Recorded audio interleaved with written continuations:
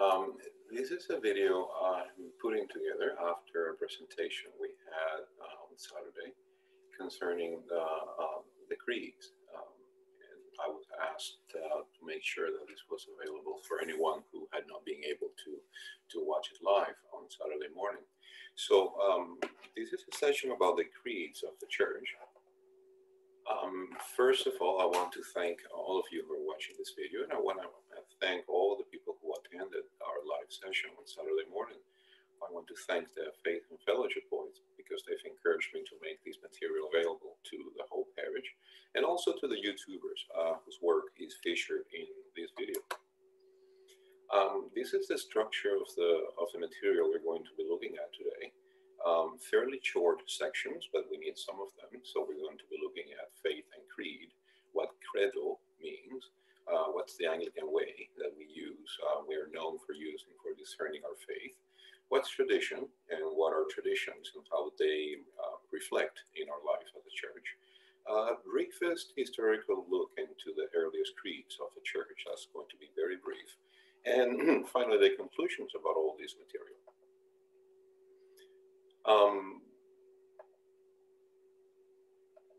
Of course, that was pertaining to the live presentation.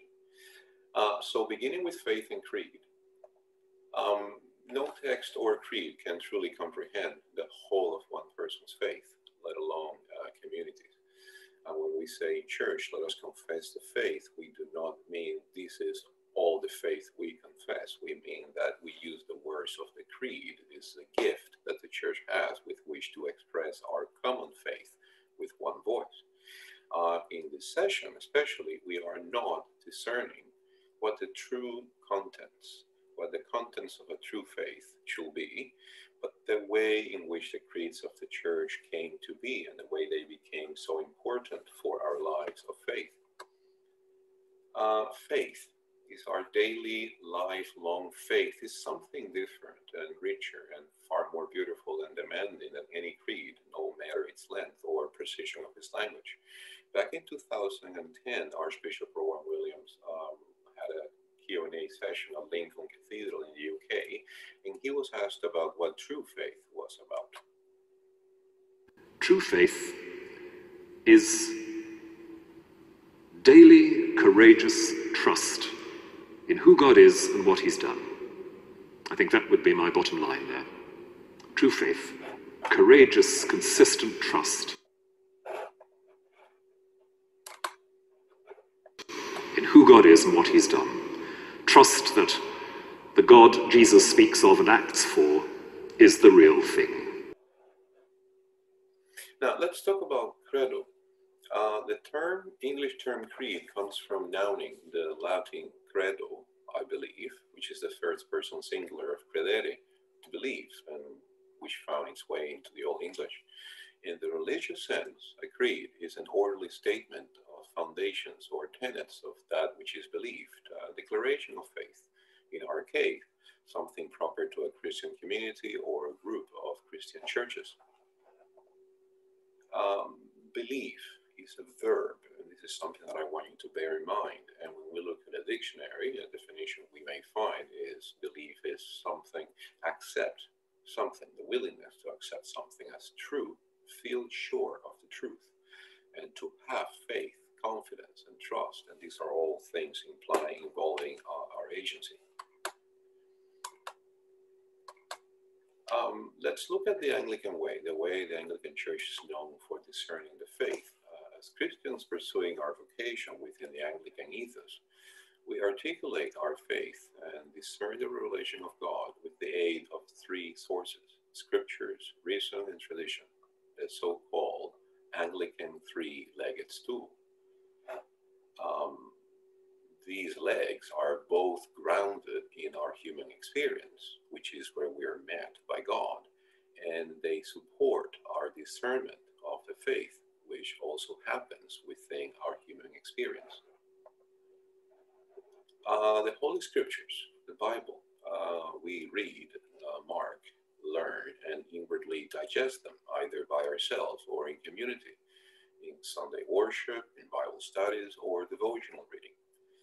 The Scriptures help us to discern the relation of God in the history of Israel, in Jesus and the early church, and to interpret that revelation today.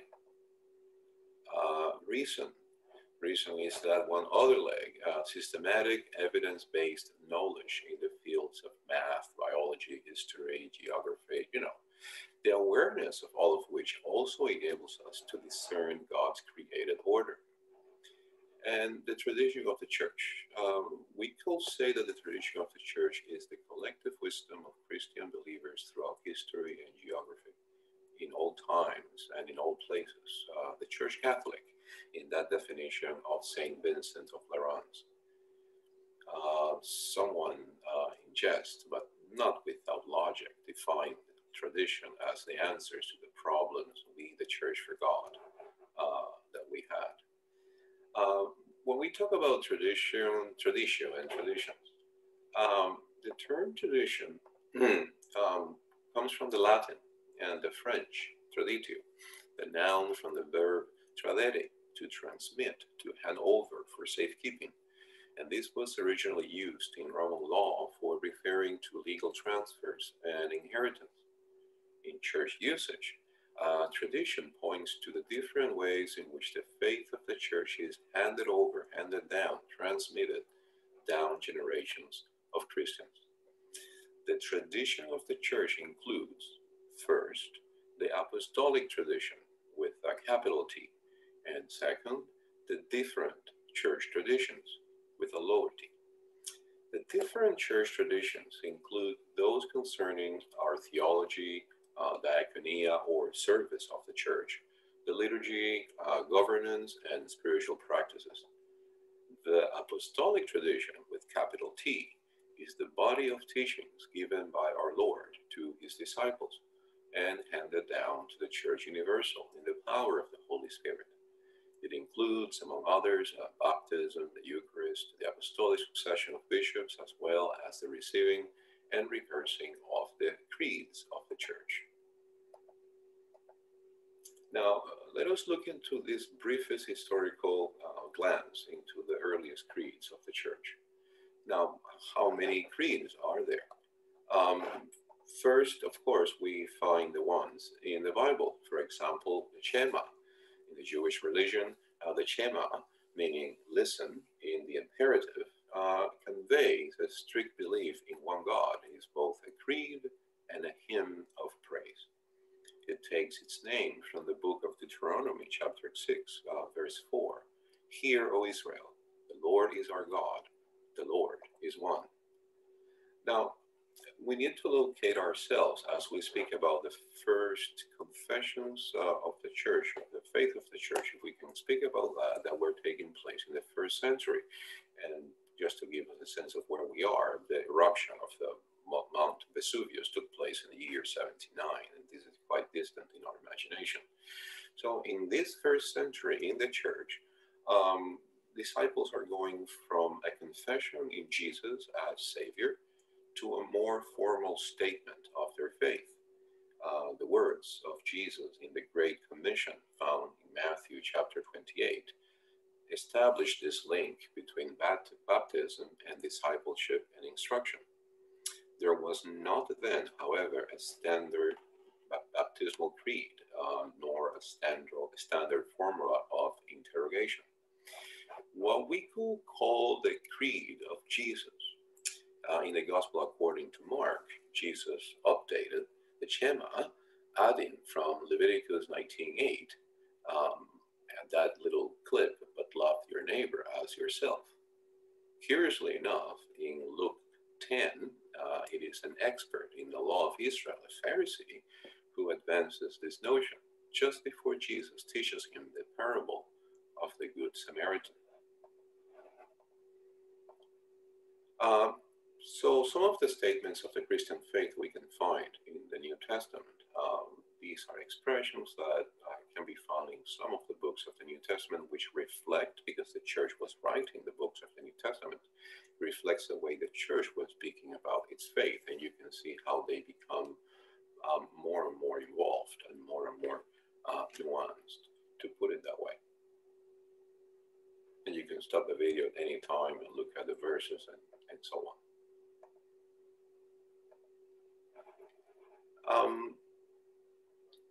The earliest confessions of the Christian faith also resulted from both the practice of baptism.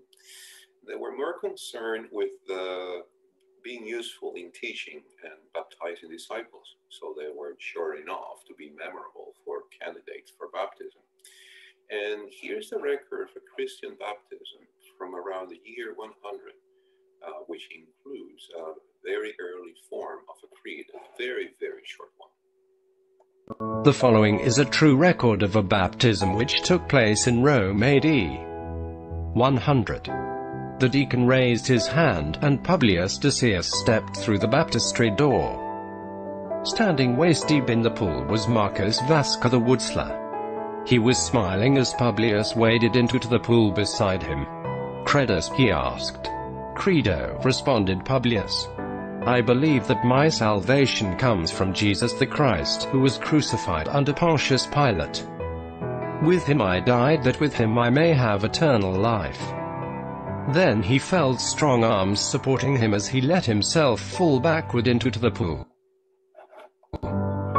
and heard Marcus's voice in his ear, "I baptize you in the name of the Lord Jesus," as the cold water closed over him. So as years went by, the text of the successive creeds or confessions of the faith of the Church became more concerned with the proper articulation of the Christian faith, or the rule of faith, and the outcome of the trinal conflict, specifically as the Church expanded both geographically and to the inside of the local culture and politics, and even suffered persecution. Here are two ways of looking at the confession of the faith. And these both come from the New Testament, but again, they give us a sense of the evolution of how the Church understood what confessing the faith was about. In the Gospel of Matthew, in a very early community which is still being persecuted, Matthew is talking about the specificity of the moment of being arrested. What are you going to do with your faith? How are you going to, how can you trust your own ability to confess your faith? So the assurance is that it will not be you, but the Spirit of your Father. However, in the later stage of the Church, which is reflected, for example, in the first epistle of Peter, now we know that the Church is settled, and there is more investment in making sure that people have a clear understanding of what the faith they believe sounds like. How can it be explained to others? So it's more of a church in mission and not so much a church in resistance as it was during the Gospels. So the earliest of the church creeds, and the ones we're going to be looking at today, are these five. Let us locate ourselves in history again. Some of you have been to Hadrian's Wall, but you know it's in the north of England. It's a very, very ancient construction. So this is the time when the Hadrian's Wall was finished. This is around this time in the church, in baptism, it had become customary a triple immersion in water. If we were to put together the content of the three questions, so every time you were dunked in water, you will have a question asked at you, we could produce a very, very small creed already following Trinitarian lines. During baptism, the whole congregation, especially those being baptized, were reminded of the serious moral demands made of all who claimed to be Christ's disciples. And this is something that we experience today when we share together the baptismal covenant. So this is the first of the earliest creeds we can think of, the rule of faith. When we speak of the rule of faith, and depending on the context, we could be referring to either the first creed that we know of, developed in the 2nd or 3rd centuries, or what some churches consider their ultimate doctrinal authority. For example, sola scriptura, or the scripture alone, for some Protestant churches. Some Protestant churches believe that their doctrine is defined and limited and bound by what's in the scriptures. Dei verbum for the Roman Catholic churches. The Roman Catholic Church believes that the faith can be discerned with scripture and the tradition of the church. And for Anglican churches, we talk about the three-legged stool of scripture,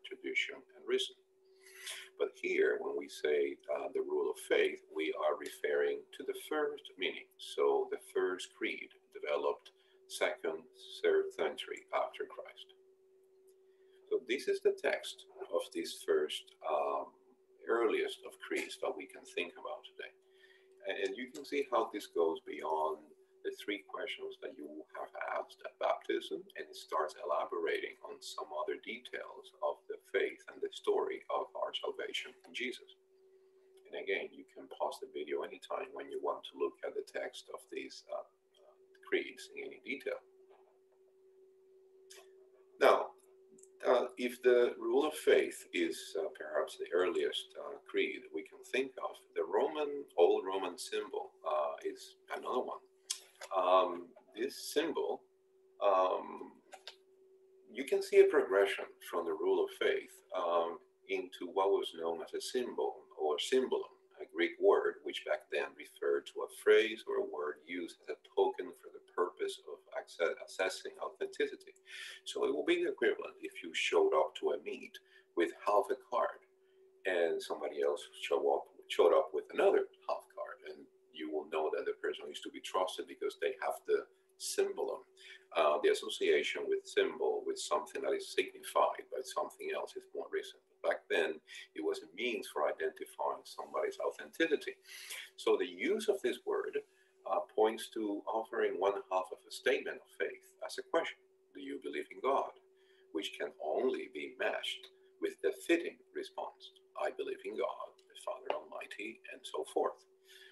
Often, this is the reason why other creeds are often described this way. For example, the symbol of the apostles or the symbol of Nicaea, and so forth. This is the text of the old Roman symbol, and you can see again how some details are more being invested upon. As you look at the text, again, feel free to stop the video feed. This bit at the bottom between brackets, apparently it was added maybe 100 or 200 years after the original text. Somebody looked at it 200 years later and thought, oh my God, is missing anything about the life everlasting? So they added it. All these bits with questions and comments are things belonging, of course, to the live presentation. So again, let us locate ourselves in the 3rd century, which is when the creed we're going to look at came up. So around this time, maize as a crop made its way into North America from Mexico. So this is a long time ago. In the 3rd century, in the church, there was an enhancement of the role of a formal creed in the baptismal ceremony and its immediate preliminaries. The new procedure was known as the rendering of the creed, in Latin, reditio symboli, the climax of the catechetical training which preceded baptism. It was then the task of the catechumens, or the people being prepared for baptism, to memorize and eventually to reproduce the creed, normally in the course of the baptismal service.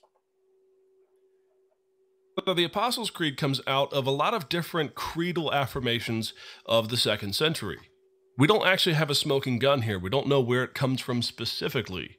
We do know of a number of these types of baptismal creeds, though, from the time of the 2nd century. Again, up during the times of persecution, after the times of the apostles, before the conversion of Constantine and others. And what would generally happen is, whenever one converted, it was a common practice for someone to spend up to a year as what we call a catechumen, or someone who is learning the faith that they now profess, learning some of the basics of biblical orthodoxy or faith, all these types of things. And then after a year, you would come to baptism, and it would be asked of you, Christian, what do you believe? And one would rattle off the things that they had learned, often in a formulaic style like a creed. And we know, for example, of one of these types of creeds called the Old Roman Creed, which in many ways is something like the backbone to what we today call the Apostles' Creed. But at some point, much later, mind you, 3rd century, 4th century around there, we begin to see people referring to the Apostles' Creed more or less as a unit, more or less as a known entity of the Christian faith. And it's around this time also that some of the myths about it being written by the apostles themselves are sometimes written down or attributed in the stories. So in other words, the Apostles' Creed is one of these baptismal creeds, one of these basic confessions of faith that many Christians and many churches in the 2nd century would affirm. By the 3rd or 4th century, though, by some time later, it becomes, you might say, an idealized example of many of these types of things. The importance of it, though, is that Christians were always a confessing bunch. They were always a creedal bunch, so that when one came to faith, a creed was often the way that one was led through the basics of what all Christians confessed. And here's the text of the Apostles' Creed, which we can locate around the year 260. And again, you can see how the thinking of the church is going in a very specific direction. Somebody asked, how come Pontius Pilate, who essentially gave Jesus up for death, is present in the Apostles' Creed? And the rector was pointing out, and this is accurate, that it's a way of historically locating the events concerning Jesus. It's also a way to address the people in the Gentile community who were trying to figure out and trying to anchor their faith in their own experience. And this was a way to relate to them with the Roman Empire and the power of the Roman Empire.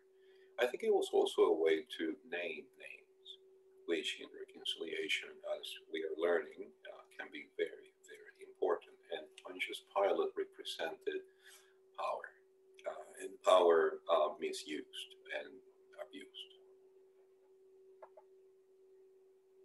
Now, as time went on, the church and the language of her creeds were still concerned with the practice of baptism, but gave growing attention to other issues of doctrine, local culture, and inevitably also political issues.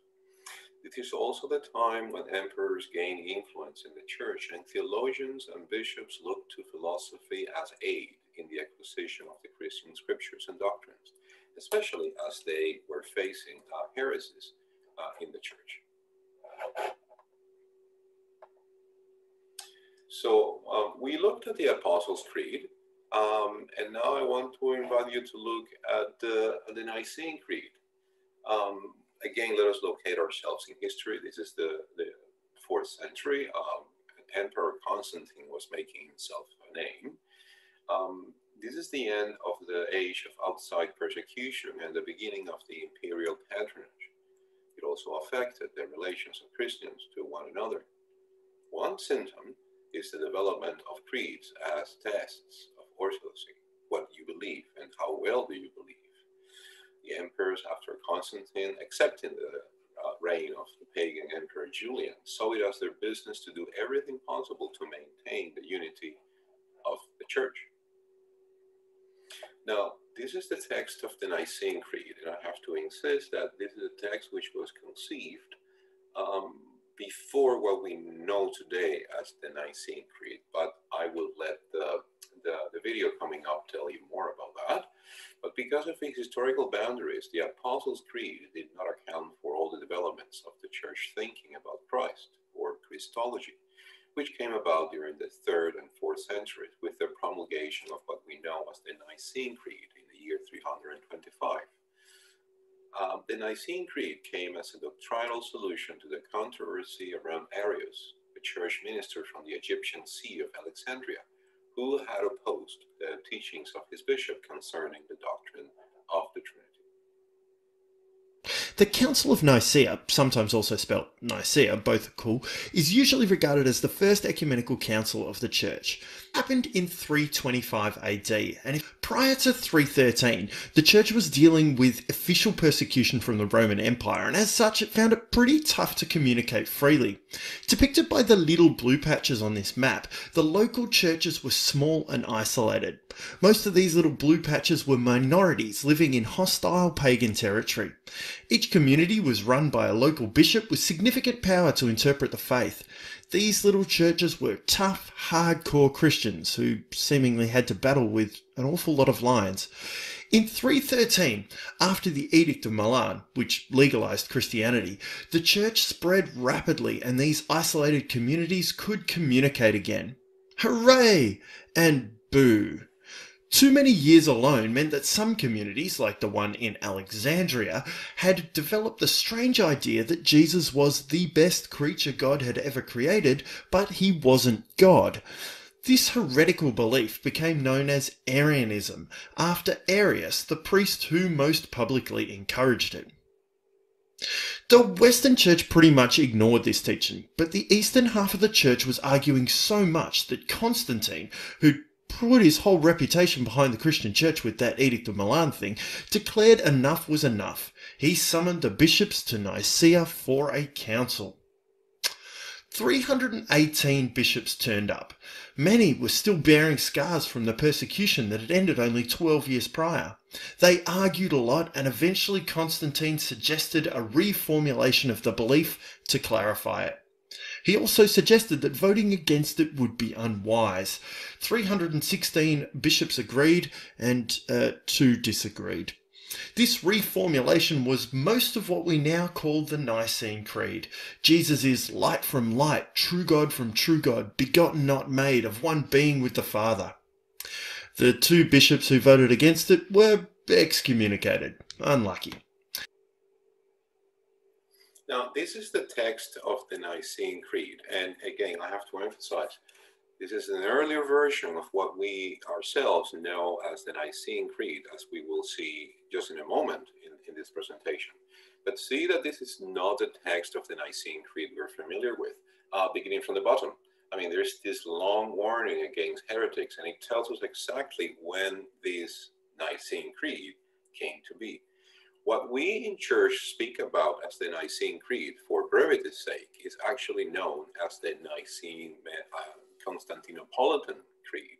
But it's a very long name, so we shorten it to Nicene Creed, but it can be confusing. But this is the actual Nicene Creed.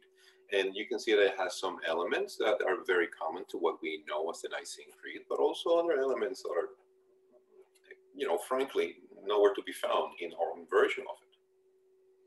So this is when we come to the Nicene Constantinopolitan Creed, the last in our list of 5 earliest of the church creeds. In our last video on the Council of Nicaea, we discovered that while Constantine and his happy band of bishops succeeded in penning the Nicene Creed, which was a fantastic basis for Christian orthodoxy, they did a fairly rubbish job of actually applying that in their home diocese. As a result, in the next 60 years, Constantine himself switched back to Arianism as a means of keeping the empire together, and the great Saint Jerome complained that the whole world was Arian. Constantine himself died in 337, but his son, who succeeded him, was totally Arian.